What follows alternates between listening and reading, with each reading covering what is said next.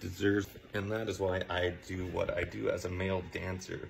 Last summer, I was performing for, there's about 15 people there. 13 of them were actively pretending like I didn't exist.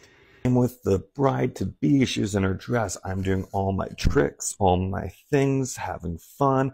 I'm kind of walking around the other people interested, doing my thing. A lot of people I go up to didn't even want to make eye contact with me or anything like that. And I can read around. I'm like, all right, let's go back around, making sure the bride is having a good time. That's usually the main goal anyways.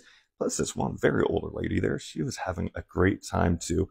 As the night went on, I was doing small talk, finding out that this bride is actually about her third, fourth, or fifth wedding. And maybe they're just a little tired of this, and apparently she has 4 kids at home. They're all kind of babysitting and had to pay for babysitters. I felt bad for some of these girls because they're just tolerating their friend who's continuously getting married. But as I'm getting ready to pack and go and I've made my money, this one person, she takes a shot, finally comes up and says hi to me.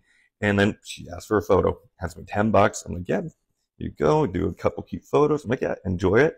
And then that kind of got another one of the girls. She's like, has a drink, comes up, be like, I wanted to talk to you. And that lit off a chain of about 5 to 6 of them finally having it in them to talk to me and have somewhat of a good time. Overall, I hope they all had an amazing rest of the night.